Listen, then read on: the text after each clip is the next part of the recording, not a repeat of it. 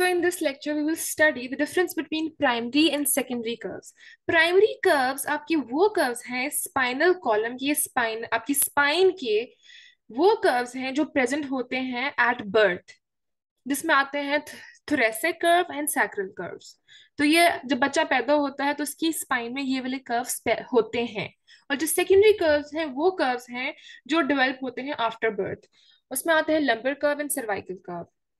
So you can see this picture for better understanding between the curves. This is cervical curve. Cervical vertebrae में हम आम language में बोलते हैं cervical curve. These are thoracic vertebrae, उनको बोलते हैं thoracic curve. ये lumbar vertebrae हैं तो ये lumbar curve है. ये sacral vertebrae हैं तो sacral curve.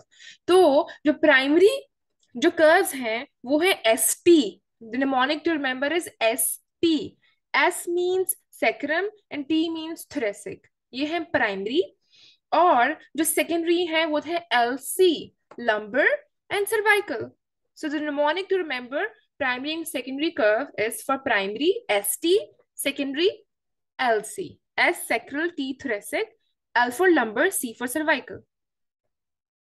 And this is all for today. Thank you for watching. If you have any question, you can ask.